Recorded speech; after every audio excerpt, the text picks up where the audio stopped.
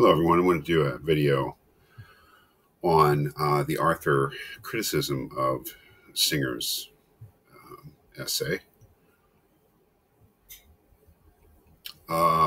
This is quite an interesting criticism, I think. And one of the things that I said, and I sort of, in our last live session, is that I thought that there was something hopeless about Singer's approach to ethics as a utilitarian. And that was a loose thing. I should never have said that. But I do think there's some truth into it, truth about it. One of the things I also said is that his utilitarianism was a blunt instrument. I think that those criticisms on my part are in line with what Arthur says in a much more intelligent and justified way. If this is a criticism, his response to Singer here, what's it called? Moral world hunger, the case against Singer. It is certainly not a dismissal of Singer's position. He more or less accepts that Singer's reasoning about our obligations to others is a real part of our moral outlook, and that it's valid on its own terms. It's just incomplete, I would say. The overall message I get from Arthur's criticism is that Singer is right as far as it goes, but that he ignores some things. And this is important to point out. And what he ignores is that there are other considerations that are not utilitarian, that is, that are not consequentialist in Singer's way, that there are other considerations which are also important and need to be kept in mind when making moral decisions. After reviewing the Singer position and coming to the drowning child scenario, which he calls the greater moral evil rule, Arthur pretty much shows that he agrees with a lot of what Singer is saying, and especially this idea of equality of interest that he mentions here at the top of page 848. But then in the second part of the essay, Rights and Desert, begins to outline some of the things that he thinks that Singer misses, and those are rights and desert or rights and entitlement. And in a very strong and, I don't know, sort of startling passage here at the bottom of page 848, top of page 849, in the bluntest possible way, he shows the limits of the greater moral evil principle. That is, if the greater moral evil principle is what he says it is, or is what Singer says it is, which is right here, if it is in our power to prevent something bad from happening without thereby sacrificing anything of comparable moral importance, we ought morally to do it. In the examples here of giving up a part of your body or granting somebody sexual favors in order to prevent a greater harm, he shows the absurdity of that rule taken to its extremes. That is, if we could, do we have a moral obligation to give up a kidney to somebody or an eye if that would prevent them from suffering a greater harm than our loss of those things? Singer's rule seems to say, yes, we have an obligation.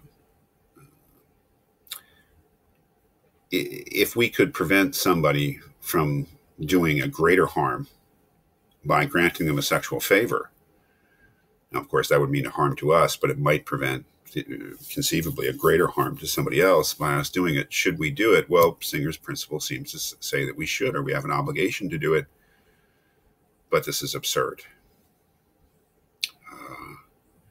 As he says here, if anything is clear, it is that our code does not require such heroism. And he's absolutely right about that, and I think Singer would have to. I don't know how Singer would respond to that. It'd be interesting if he has a retort to Arthur there, but I think that that's pretty strong. That is, if Singer's greater moral evil principle actually does imply that we would need to do such things morally, give up parts of our bodies, grant somebody a sexual favor in order to prevent a greater harm, then that shows that there's a real problem with the greater moral evil rule. No, I don't think that he is in any way, Arthur is in any way concerned or does not intend to completely dispense with the greater moral evil rule. I think that he admits that it is a real part of our morality, a necessary part of our morality, and that you really should stop and help the kid who's drowning in the shallow pool, even though it will get your clothes muddy. Everyone would say that. However, there are other considerations that we also have to bring into account, and those are what he calls rights and desert, or rights and entitlement.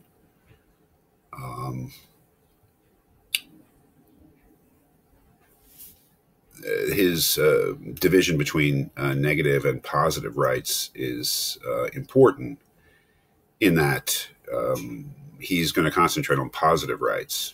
And negative rights are ones that you're born with, and they're largely rights of non-interference. The right to life is the right not to be killed. The right to free speech is the right not to have your speech censored by anybody or suppressed by anybody. But those are rights to non-interference. They are not rights to things. If somebody says, I have a right to your kidney because I need it more than you, that's a positive right. And Arthur is concerned with the limits of that. As he says at the bottom of page 49, normally then a duty to help a stranger in need is not the result of a right he has. Such a right would be positive, and since no contract or promise was made, no such right exists. So positive rights are not natural. They're not things that we're born with. They're things that were created by commitments that we make to each other. So if we say that the person who's starving on the other side of the world has a right to some of our wealth, that raises the question of how they gain that right, what kind of commitment has actually been made. I think that questions the whole basis of Singer's essay. He also brings up desert, the idea that people, in certain cases, that the demand that somebody give might raise issues of desert. He gives the example of the industrious farmer and the lazy farmer. But I think that he's not dismissing Singer's position here. He's just tempering it. He's limiting it. As he says, the last paragraph on page 850, our moral code gives weight to both the greater moral evil principle and entitlements. So what I think he's saying is that the way that we actually go about morality demands that we give consideration to the kind of purely utilitarian, consequentialist, equality of interest arguments that Singer presents, but that sometimes these things are defeated by rights and desert. That is, it is the case that in some cases such considerations would override the purely consequentialist or utilitarian arguments that Singer presents, that they're not the whole story. Now, one of the things he says is that, well, maybe Singer is saying that they should be the whole story, that we should get rid of these other considerations, that he's kind of a revolutionary Singer. Or as he says here, Singer can perhaps be best be seen as a moral reformer, advocating the rejection of rules which provide for distribution according to rights and desert.